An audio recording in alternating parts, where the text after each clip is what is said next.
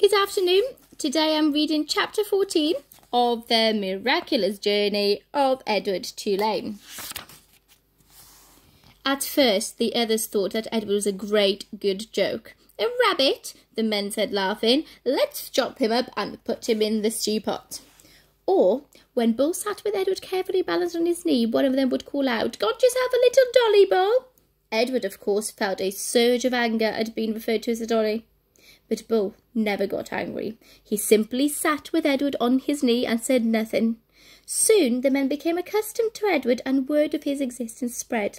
So it was that when Bull and Lucy arrived at a campfire in another town, another state, another place entirely, the men knew Edward and were glad to see him. "Malone!" they shouted in unison, and Edward felt a warm rush of pleasure at being recognised, at being known. Whatever it was that had begun in Nellie's kitchen, Edward's new and strange ability to sit very still and concentrate the whole of his being on the stories of another became invaluable around the campfire. "Look at Malone," said a man named Jack one evening. "He's listening to every darn word." "Certainly," said Bull. "Of course he is." Later that night, Jack came and sat next to Bull and asked if he could borrow the rabbit. Bull handed Edward over, and Jack sat with Edward upon his knee. He whispered in Edward's ear. "Helen," Jack said, "and Jack Jr. and Taffy. She's the baby. Those are my kids' names. They are all in North Carolina. You ever been to North Carolina? It's a pretty state. That's where they all are. Helen, Jack Jr., Taffy. You remember their names, okay, Malone?" After this, wherever Bull and Lucy and Edward went, some tramp would take Edward aside and whisper the names of his children in Edward's ear. Betty, Ted, Nancy, William, Jimmy, Aileen, Skipper, Faith. Edward knew what it was like to say over and over again the names of those he had left behind. He knew what it was like to miss someone. And so he listened, and in his listening his heart opened wide, and then wider still. The rabbit stayed lost with Lucy and Bull for a very long time. Almost 7 years passed, and in that time Edward became an excellent tramp, happy to be on the road, restless when he was still. The sound of the wheels on the train track became music that soothed him. He could have ridden the railways forever. But one night, in a railway yard in Memphis, as Bull and Lucy slept in an empty freight car, and Edward kept watch, trouble arrived. A man entered the freight car and shone a torch in Bull's face and kicked him awake. "You bum," he said, "you dirty bum, I'm sick of you guys sleeping everywhere. This ain't no hotel." Bull sat up slowly.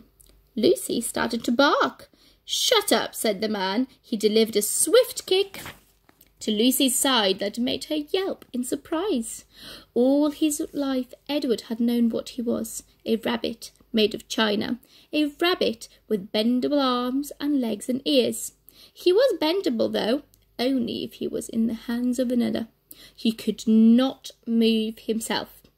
And he had never regretted this more deeply than he did that night when he and Bull and Lucy were discovered in the empty carriage. Edward wanted to be able to defend Lucy, but he could do nothing. He could only lie there and wait. "Say something," said the man to Bull. Bull put his hands up in the air. He said, "We are lost." "Lost? Ha! You bet you're lost."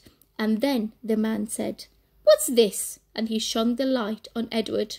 "That's Malone," said Bull. "What the heck?" said the man. He poked at Edward with the toe of his boot. "Things are out of control. Things are out of hand. Not on my watch. No, sir, not when I'm in charge." The train suddenly lurched into motion. "No, sir," said the man again. He looked down at Edward. "No free rides for rabbits." He turned and flung open the door of the carriage, and then he turned back and with one swift kick sent Edward sailing out into the darkness. The rabbit flew through the late spring air. From far behind him he heard Lucy's anguished howl. "Oh!" she cried. Edward landed with a most alarming thump and then he tumbled and tumbled and tumbled down a long, dirty hill. When he finally stopped moving, he was on his back staring up at the night sky. The world was silent. He could not hear Lucy. He could not hear the train. Edward looked up at the stars. He started to say the names of the constellations, but then he stopped. Bull, his heart said. Lucy. How many times, Edward wondered, would he have to leave without getting the chance to say goodbye? A lone cricket started up a song. Edward listened. Something deep inside him ached. He wished that he could cry.